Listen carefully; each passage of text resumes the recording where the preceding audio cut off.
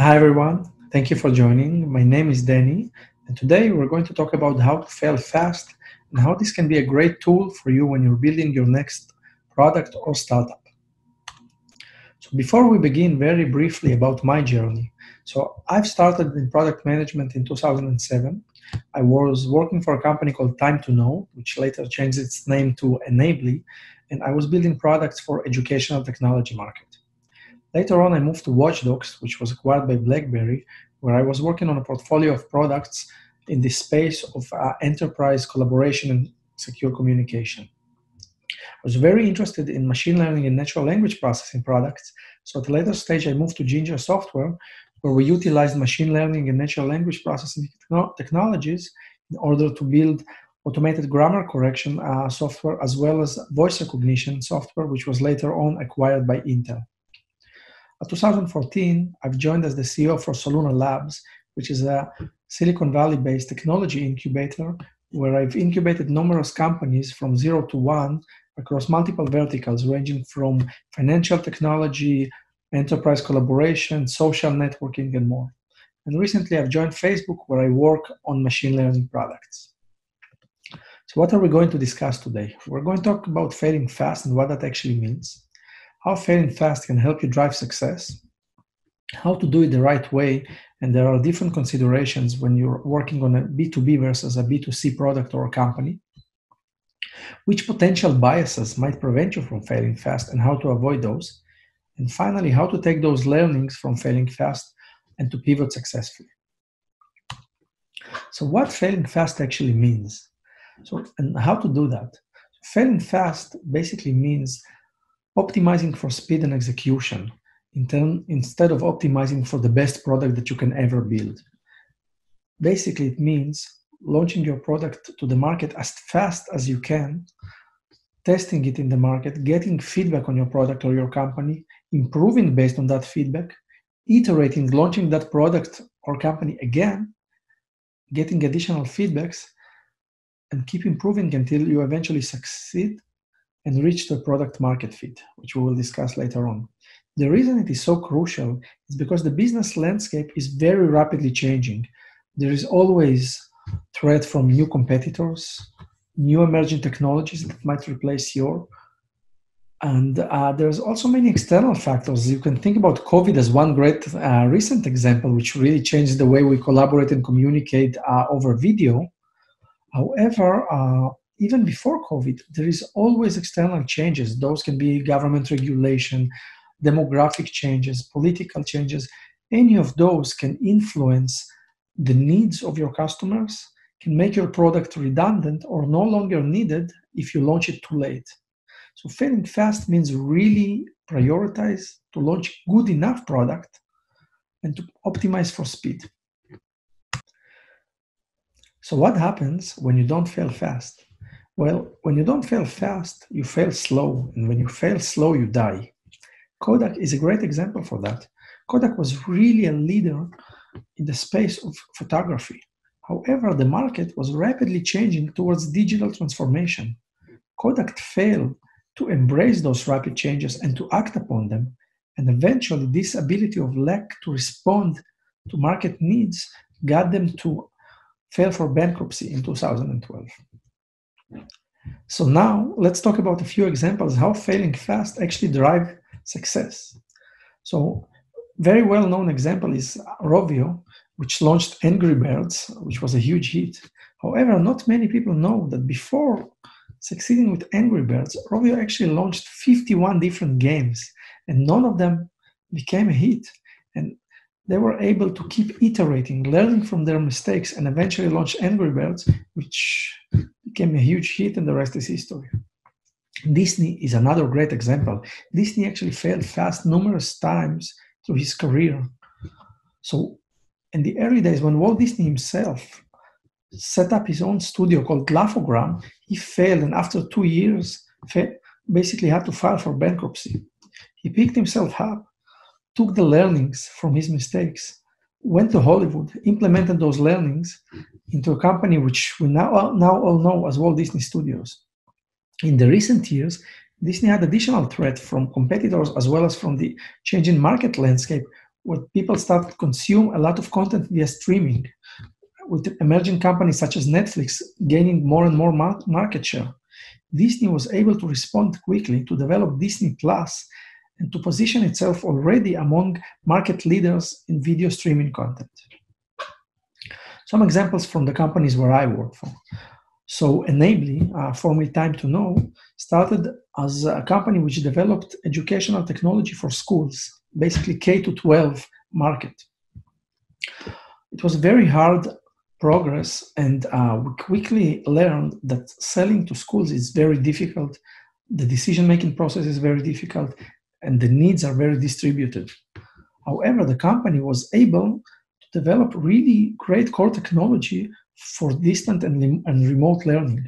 The company then pivoted and took that technology into the enterprise world, and now providing solutions to large enterprise companies, helping their employees to work and learn remotely.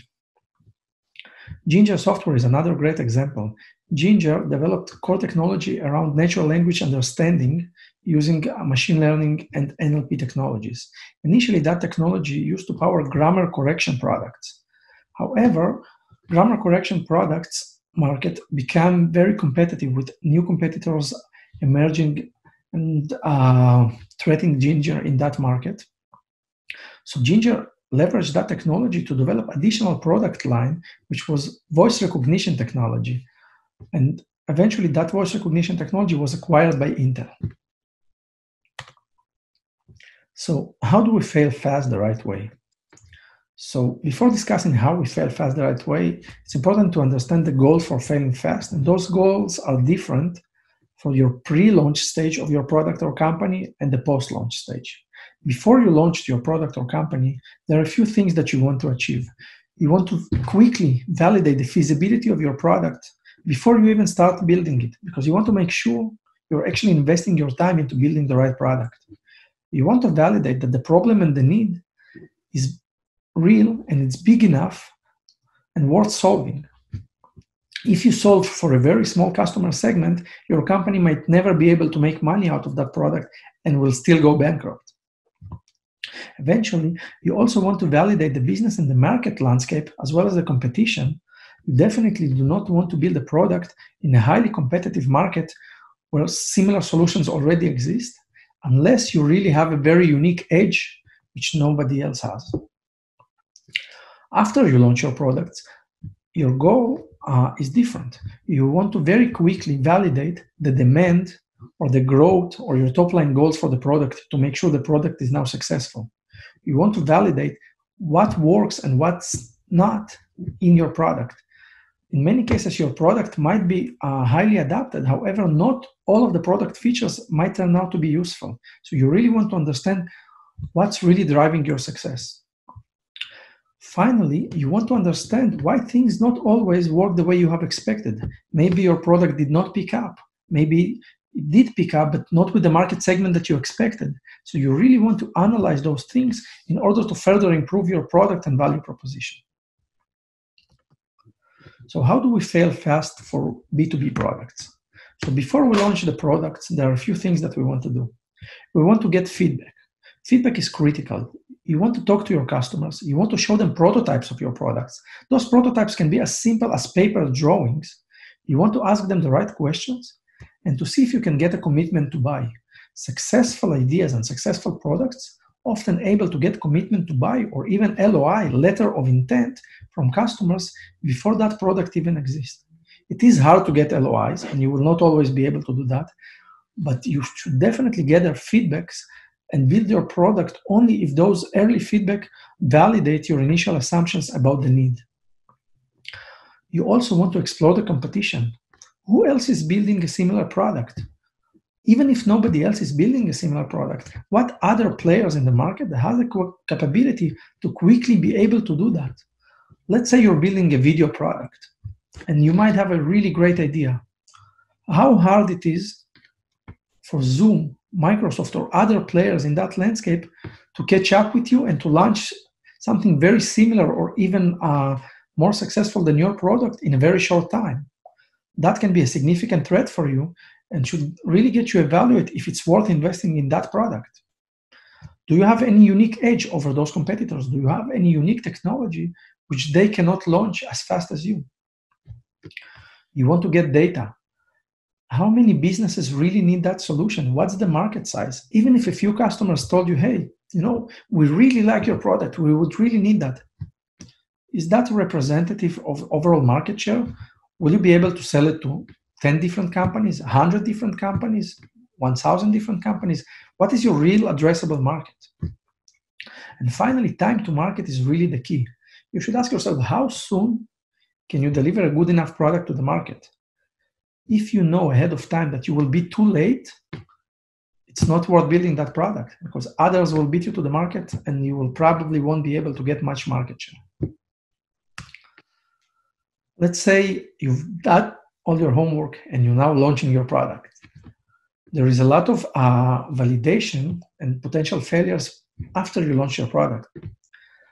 Basically, you want to look for product market fit. Product market fit is that interaction between the needs of the market, which is unserved needs of your users and the target customers, and the features of your product. Those features can be the UX of the product, different functional features of your product, and the value proposition. So things that you should ask yourself and you should investigate. Did you meet your sales forecast? Sales is basically a very direct indicator for the success of your product. If you had certain forecast and you were not able to beat those, what is the real reason behind that? Why did you fail? Even if you did sell, it does not mean that your product is a huge success because selling does not guarantee engagement. Maybe some companies purchased your product, but nobody's using that. And those companies will then not renew the license for that product in the next year to come. So you should really check, do customers actually use that product? How often do they use that product? Will they really renew the license that you want them to renew next year? Finally, you want to really look for that product market fit. How do you prove product market fit? Well, it's a very hard question. Some potential directions can be, can you show enough live referenceable customers? What does it mean, referenceable customers? Do you have enough customers that purchased your product, used your product, and willing to give very good reference about you to potential new customers, which will help you sell your product further on? And those customers should be still using your product. Those cannot be customers who used to use your product but no longer using it, because that means basically that you failed with them. How does it all work in B2C? So B2C is a bit different. Instead of launching to large customers, you're launching directly to mass consumer market. When launching directly to mass consumer market, the pre-launch considerations are different. First and foremost, you want to develop some hypotheses. Who will benefit from your product the most? Which user segment are you launching your product to? Are you launching for teens? Are you launching for adults? In which countries are you launching that? In which languages will your product be used? You want to back your hypothesis with data. Do you have data from the market that supports your hypothesis? Are similar products being successful in similar markets? Do you have data from previous iteration of your product, which you're now trying to improve on? You should also try and test the demand. There are many companies that try and test the demand before they even launch any actual product. I don't know how many of you had the chance to see those coming soon pages, where basically you get some announcement about very exciting upcoming product. You can sign up for getting notified about the launch of that product. And that's basically a validation, right? Because basically what the company does, in many cases, the company haven't even started building the product. However, by creating this huge waitlist, A, it triggers interest in the product, which makes it easier to launch later on. B, it provides the company very solid validation of the amount of interest around that product before even investing into anything specific. Finally, time to market is the key in B2C as well. The sooner you launch, the sooner you'll be able to improve your product, and the sooner you'll be able to take those learnings to launch a better product to the market. So what happens in B2C after you launched your product? After you launched your product, you want to keep iterating and improving it further. Usually, products do not succeed in day one. And even if you had some partial success, you want to keep improving your product to really stay on top and really keep helping your users with their changing needs. The way you do it is by designing A/B tests. You would want to try and raise hypotheses about what you think that works and does not work in your product. You want to isolate those things and to test them. So, for example, if you think some change in the UI of your product might make it better. Let's say your product is doing credit card transaction processing, and you think that just rearranging the fields of the credit card data might make the user experience more simplified. You would then create two versions of that product. You would launch them to two groups in a random sample, and you would test which groups reacts better to the product and which group derives more value from the product according to the metrics that you define.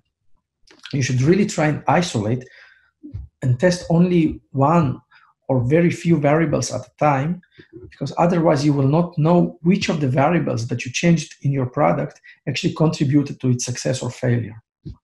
You want to really go deep and analyze the data of those results and really understand what drives the difference and the success of one variation of the product versus the other. You want to keep following up and run additional tests to better understand the outcomes of your product. In some cases, you also want to follow up with user research, where you would go and implement more qualitative methods and go interview users and ask them follow-up questions to better and deeper understand their motivations of using your product.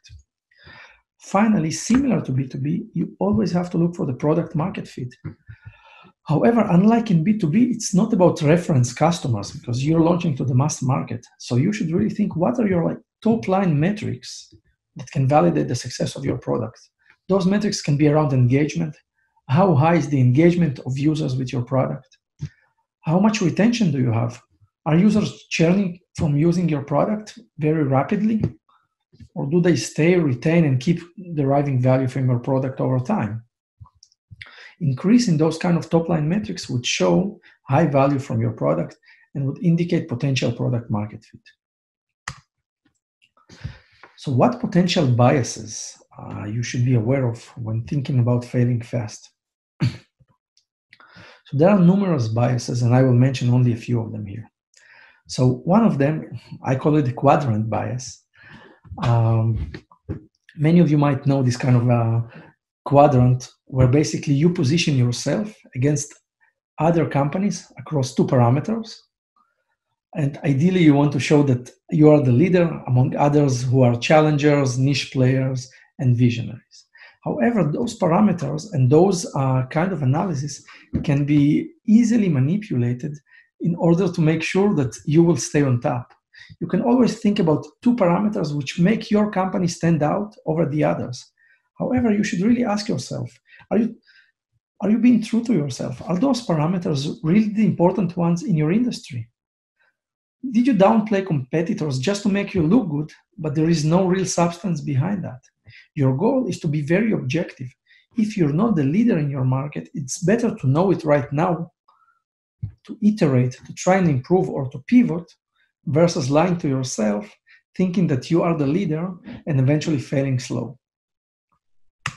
The next bias, which is kind of related, is the market analysis bias. There are numerous ways to do market analysis. Some people doing SWOT analysis of strengths, weaknesses, opportunities, and threats.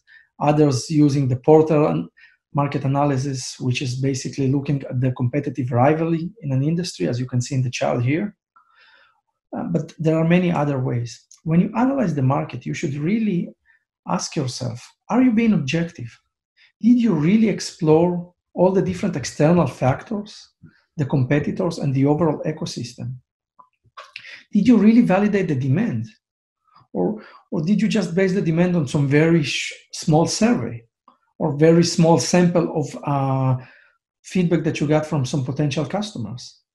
Are you aware of the real strengths of your product? Or are you just trying to position your product in a good way? Failing to do really proper, in-depth market analysis is a failure to understand the market, and is a failure which will cause you to fail slow, to launch your product, not to see why it's failing, and eventually that product will probably not succeed. Then there is the feedback bias. So you went ahead and start collecting customer feedback because you really want to validate your product or your idea or your company. But did the customers really tell you the truth? Or did you just document what you wanted to hear from them? Did you ask the right questions? Maybe the customers just wanted to make you happy and wanted to avoid confrontation, so they just gave you this kind of shallow answers to your questions. Did you lead the customer when you were asking questions? Or did you ask very open questions which would really allow the customer to share any frustration that they might have from your product? Was the feedback really deep? Or was it shallow and not really get to the root cause? And by shallow, I mean customer would say, yeah, well, I really like that product. But why do you like that product? What in that product really makes it tick for you? Why is it better from other products that you used before? Or, customer might say, well, no, it's not a great product. Nice, great, good feedback, but why? How can that product be improved? Is there something specific that's missing in that product? If you're not asking the right questions, you will not get the right answers. The feedback that you'll get will be biased and will lead you to take the wrong decisions. Finally, you want that feedback to be really actionable. You want to act on those recommendations. If there are features missing, you want to be able to know what's missing to build those features. If there are unneeded features or noisy features, you want to be able to know that and to remove those. Then there is management bias. Management bias basically means, well, I've built that product just because the management thought it's a really good idea. Well, that's probably one of the worst things that you can do, right? I mean, did you validate that idea? Did you really do the due diligence, or did you just trust the management decision? As a product manager, even if you're not the final decision maker, it's your responsibility to do the due diligence. The management might push for certain product decisions, but it's up to you to validate the data behind those decisions. Are those decisions really backed by data, by usage, by feedback, or those are just management hypotheses which was never tested before? So it's very important to be really objective about those things. And both for management and for yourself, not to be in love with your product. The fact that you invested time in your product or maybe money in your product doesn't make it a good product.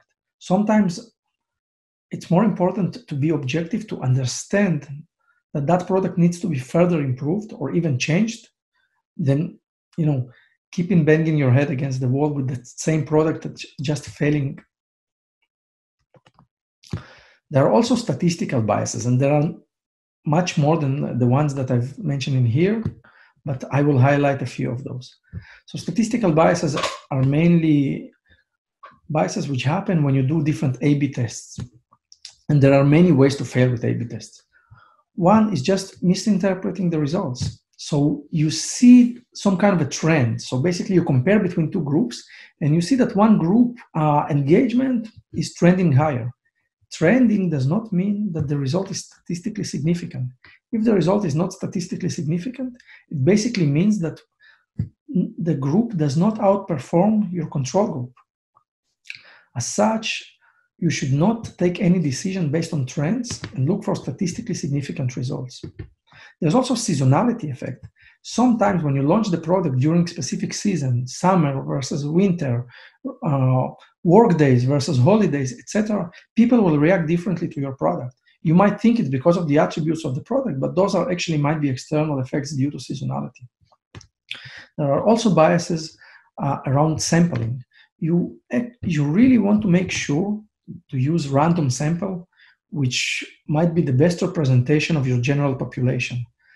By not properly selecting and allocating your sample, you might create a bias by testing the product with a very unrepresentative part of the population for which the product might really work. Let's say you would test it for elderly people, However, you're looking to launch for the broader population, and for elderly, your test would show really great, but once you actually launch it for the overall market, it will fail big time. There is also regression towards mean. What it means is basically that over time, results tend to regress towards the mean. So you launch an A/B test, and just after a few days, you see really promising results when one group outperforming the other, and it's even statistically significant. You need to make sure you run your test over long enough period of time, because if you look after some more time, let's say instead of looking just after a few days, if you would let that test run a few weeks and you would check the results, you might just find out that those initial promising results and differences that you saw actually regress to the mean, and now the two groups performing exactly the same. There is also external factors or a history effect. Those factors can be failures that caused to your test or data interpretation just due to external factors. Server's failure. So let's say you launched a test, and during a certain period of time, the server didn't work well. That can completely mess up your results. And finally, novelty effect. So sometimes when you launch something new, people respond to it just because it's new. So you should really be careful and really let the test run long enough to make sure that the positive or the negative results that you see are not there because users just responded to the fact that it's new, but are consistent over time with users responding to the fact that it's different and it's something substantial. So we got to our last part of the presentation, which is pivot. Pivot basically means change in direction as a result of the learnings that you got due to failing fast. So when do we pivot? We pivot when a specific part of the product brings very high value, but other parts do not. So we might want to focus only on that part. We also pivot when the response from the market, those can be your B2C users or your B2B customers, is not what you expected. And you might need to change your product or your business direction. You can also pivot when you just can't beat the competition. The competition is just too strong and you're deciding that you should do something else where you have more competitive advantage. You pivot when you have no potential return on investment. So you might have a great product, but as I mentioned before, let's say the market is not big enough. So no matter how great your product is, there is just no way for you to become profitable. In such case, you will not be able to sustain that product or company over time, and you would want to consider a pivot. And finally, sometimes during your journey, you just discovered some different customer needs, which might be completely different from what you were looking for. However, by discovering those, you found an opportunity which might be much bigger and much better for you to focus on. And in such cases, sometimes it's worth to pivot and to address that opportunity because that opportunity can yield much better results. So what are a few key takeaways that I want to leave you with from today's presentation? The first one is that failing is not a bad thing. Failing actually means learning. And if you fail and you learn from it, it will only make you better and it will only contribute to your success later on. Success is also not an automatic or given thing and it does not happen overnight.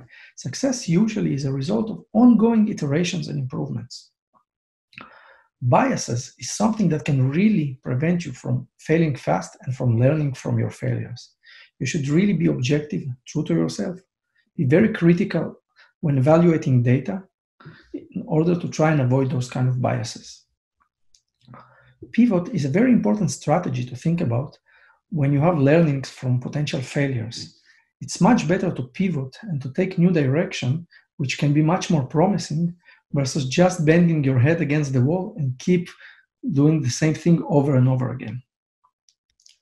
Finally, your knowledge and your learning from your failures is a very powerful toolbox that goes with you and helps you pivot and success later on.